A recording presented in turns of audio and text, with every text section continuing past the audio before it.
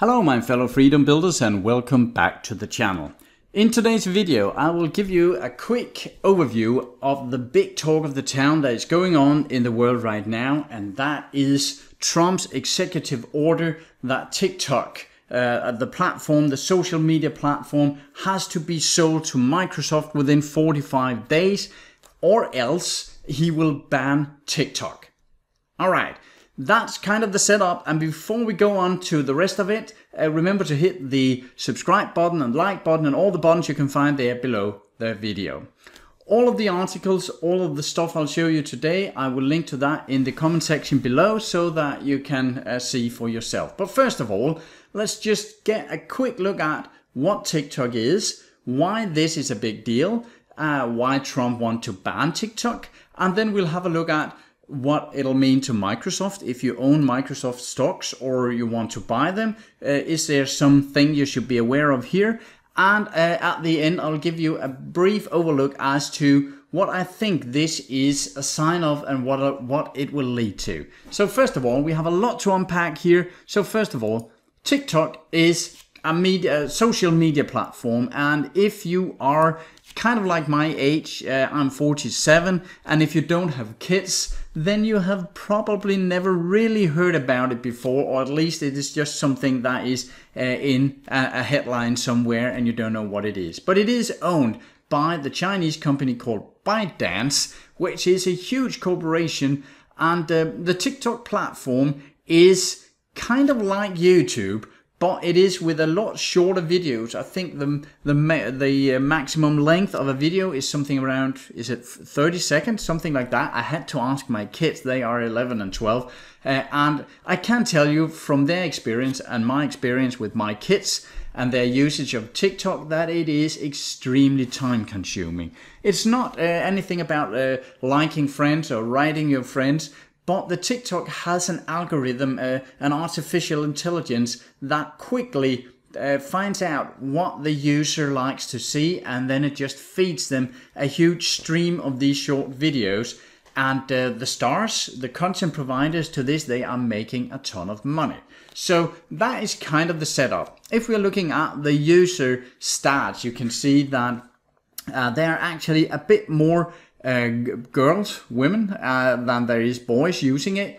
And that is probably, I think at least, because TikTok actually started with another name, or maybe they merged with another platform, I'm not even sure, but something called Musical.ly that was mainly about dancing and yeah, these sorts of showing different performances. And as far as I can tell from what my kids are telling me, that was mainly girls using that. But the boys have been running fast lately and are getting a larger and larger percentage here. As you can see, in my age group here, in the males, 40s and 50s here, that is not where they are aiming for. They are aiming for the 10th and the 20s, meaning from around 10 up to just below 30 years. That is where their main audience is. So that is how it is, and these are the people that TikTok has really gotten a hold on. If you want to get an idea of the size of the company, you can see that it is the highest valued startups in the world. I'm not even sure what date it is, but as you can see, ByteDance, artificial intelligence, $75 billion. I think these are a bit outdated. This number should be way larger. The next one is also Chinese, and then we have some WeWork and Airbnb and so on down here, SpaceX. But ByteDance, a huge company with a lot of different platforms. Now, let's just have a look at the headlines that has grabbed the media the last days. Trump issues order effectively banning TikTok. Everything you need to know. I'll link to this article below. Very long article about all the aspects, but I'll give you a brief overview here. Now, why do Trump want to ban TikTok? Well, the main point here, what he's saying and what a lot of politicians are saying is that TikTok they are spying on the users. And are they? Yes, they probably are. I found a bit of stats as to what kind of data different platforms are actually logging. And as you can see, TikTok, they are collecting personal data and they are reading from the thing called the clipboard in the computer, meaning that they can pretty much see a lot of what you're typing in and what you're doing on what you're writing and texting on your phone. So yes, they are logging this and they are saving this. So you could say that they are spying. The same with Reddit. They're collecting the exact same kind of data. But if you're looking at two of the large US platforms here, Facebook and LinkedIn, they're collecting personal data, they are reading the clipboard, they are harvesting calls and text, and they're collecting data of friends without consent. And LinkedIn collecting personal data, reading clipboard, intercepting emails, and hijacking and spamming address book. All right. So when we're looking at what kind of data TikTok is obtaining, it's actually not as much as Facebook and LinkedIn. I saw a stat saying that Facebook are compiling so much knowledge about your life and about you when you're using it on a regular basis that if they had to print it out, on an average user, it would fill up 1,800 pages of close printed text. So 1,800 pages, that's about 9 average size novel books. And that is the kind of information Facebook has on you. Now, the difference is that TikTok is owned by a Chinese company, and even though TikTok have some of their servers and the information and personnel located in the United States, a Chinese company cannot deny the Chinese government if the government is coming up and saying, hey, we would like just to tap the entire database of data from you. They don't need a search warrant or anything from a legal side. They can just come up to the company and saying, hey, we would like your data, and they have to give it. So that is the thing that concerns a lot of politicians, and with good reason. I absolutely think that this is of a huge concern, and I'm not using TikTok, and I can see several public offices and large companies, they are simply putting a ban on their employees having TikTok on their work devices, on their computers, on their iPhones and so on. So that is what the real danger is about here. Now, are there other reasons why Donald Trump is wanting to ban this? I think there is a little part of it, or maybe for Trump a big part. I'm not sure, but if you remember the large rally that Trump were to hold, I think it was in Tulsa, and he went out the days before and saying that 1 million people wanted to attend, and they have booked this huge arena, and they have booked a huge place outside where they could have 40 or 50,000, 60,000 people as well. And then around 6,000, 8,000 people turned up. And one of the reasons was that the young age groups, the TikTokers, they had played a prank on Trump, and they have found out that you could book a place here at this rally, or at least show your intent to show up without it costing you anything, and that spread as a wildfire on TikTok. And all of the big TikTokers said to their followers, hey, just grab some spaces here, some seats here at the Trump rally, so they think a lot of people are coming. And then no one showed up, and that was a big blow to Donald Trump, and really something that must have hurt his ego. I think it would have. So a lot of people are saying this is also a part of it. He really wants to hit TikTok where it hurts.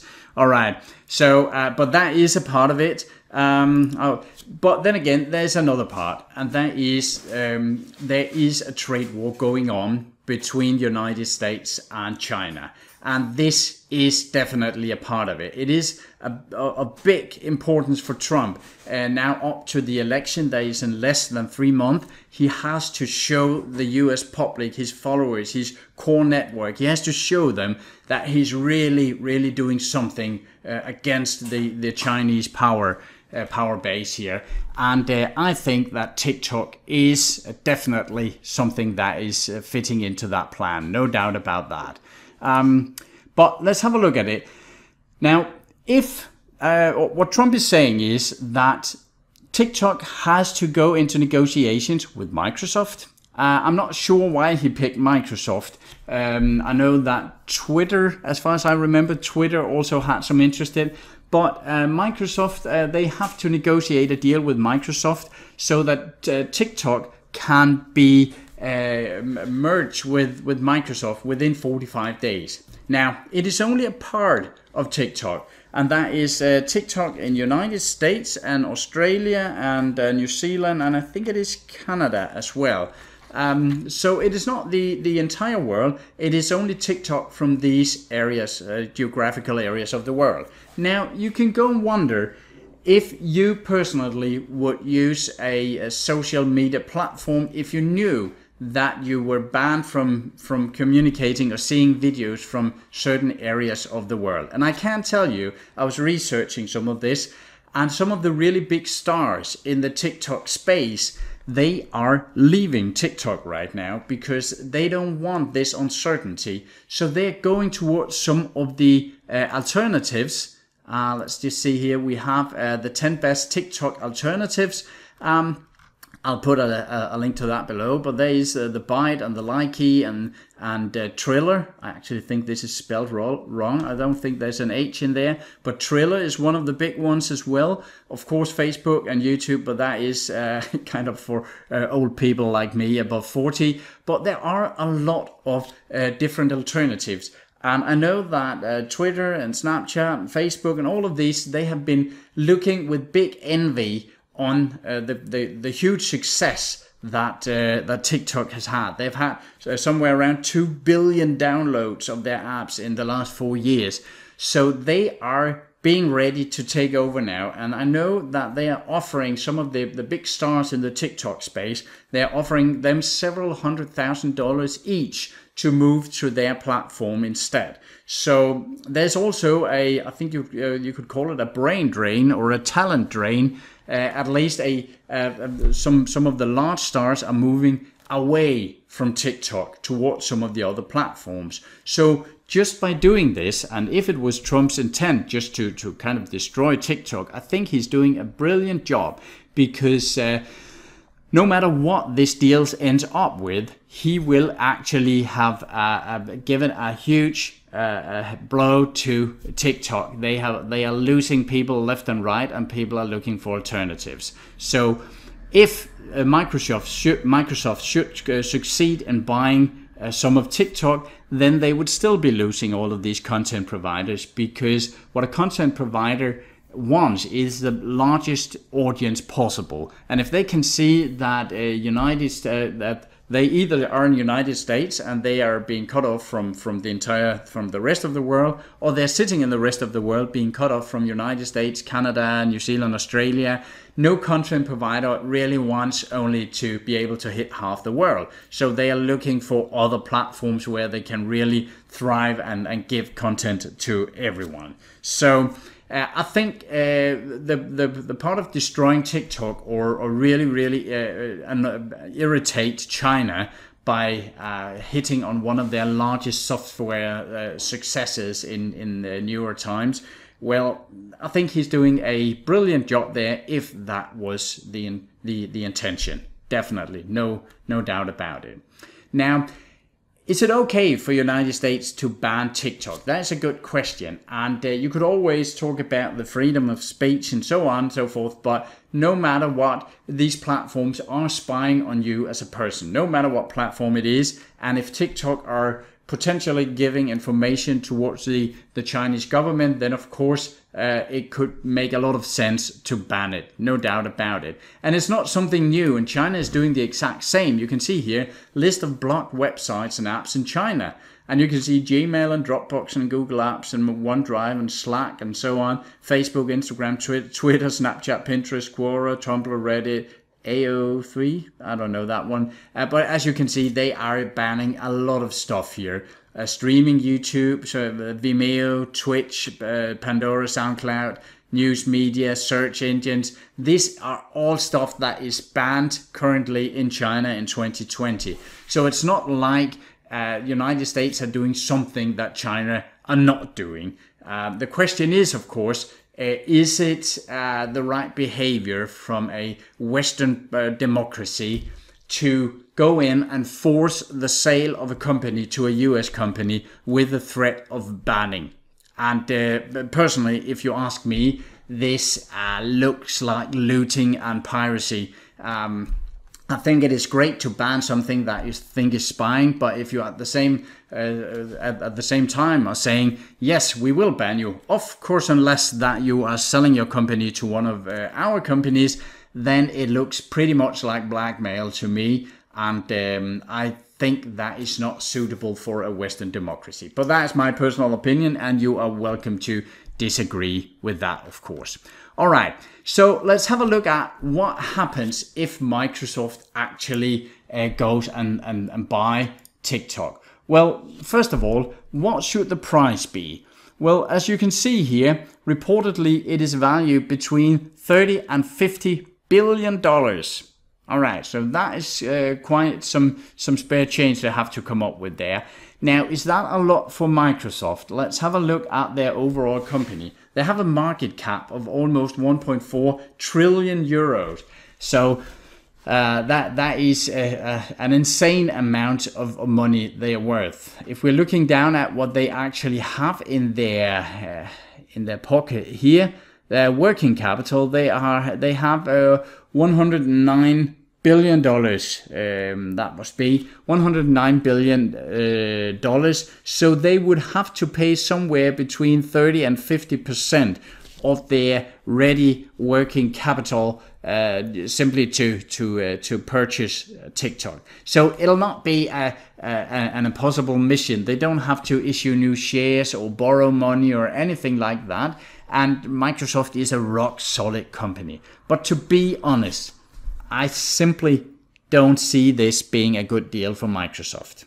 Now, if you're sitting out there and you own Microsoft shares, I don't think you should sell them over this. But I must admit that I simply don't see this being a good deal for Microsoft. First of all, they're taking over the TikTok platform. If they succeed here, they're taking over the TikTok platform, or at least in some countries. There's people fleeing from the platform already now, and that will definitely be worse. People loss of competent people over there. They will be losing a lot of users over this. And there are enough alternatives, and as I mentioned, all of the big companies in this space that have not been on this TikTok wave, they are looking to replace it. So there's a huge competition, and I simply don't see this one fitting into Microsoft's overall very serious, very business-oriented image. And what could happen is that we saw it with Donald Trump. All the young TikTokers, they were I wouldn't say scamming him, but at least they were doing a bit of a prank on him by telling him that 1 million people wanted to attend to his rally, and then 6,000 showed up. Now imagine if this huge group they really got pissed with Microsoft and they started to play numbers of them. That could actually cost them something. They could lose a lot of public relation image towards this young group, because they will know they will be known in this younger segment as the company that destroyed TikTok. And I think that can actually hurt their image in the long run. And combined with the fact that I simply don't see how this can be a lucrative business for them, then I think they are making a bad deal here. Of course, I can easily be wrong. There have been a lot of mergers over time that I thought were crazy and ended up with as a good deal.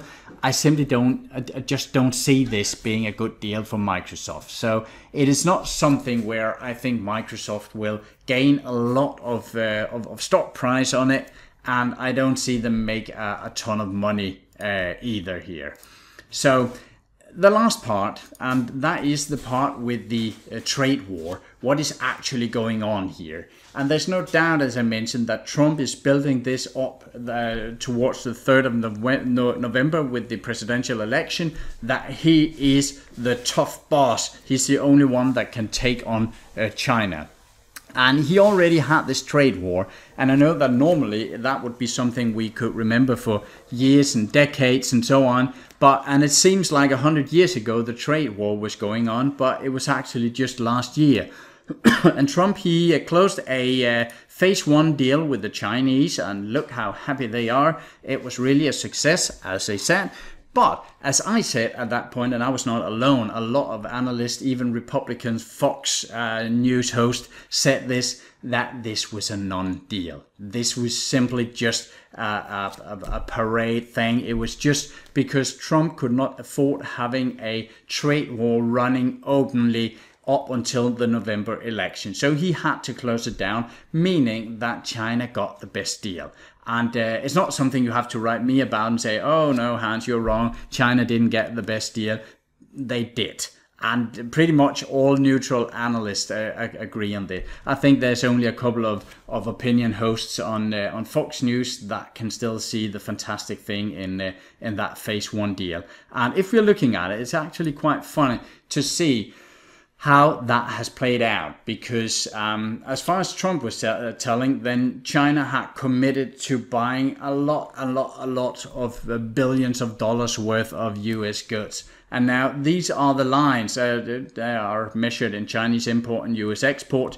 There's a bit of difference there. But compare these two and seeing this is the aim in 2020. And what we're seeing here is that they are below half of what was promised. Here it is split up in agricultural product, manufactured goods, energy, and uncovered. I'm not even sure what that is. There's a big article here explaining the graphs. But what will probably happen right now, because China, of course, has opposed towards all of this TikTok deal, and what probably will happen now is that China somehow will retaliate. So this one will probably start going sideways, because China actually don't need to buy a lot of stuff from United States right now, because during the trade war they did make a lot of new deals with new partners in different African countries, Brazil, Russia, and so on. So they have a lot of suppliers of agricultural, of different energy, oil, and so on. So they're actually not so reliant on importing stuff from United States anymore. And that was a big price that USA had to pay for this, was that China didn't waste the time during this trade war. They were quick going out finding new partners. So a lot of the business United States used to have with China, they don't have it anymore, and they will never get it again. So what we're seeing here is that this trade deal, although it looked maybe a bit okay on paper, they are nowhere near following through on the promised purchases. And Trump knows that, and he knew it when he signed it, I suspect. But it was a nice piece of paper to show to the press and to the American people and saying, hey, see, the art of the deal master here.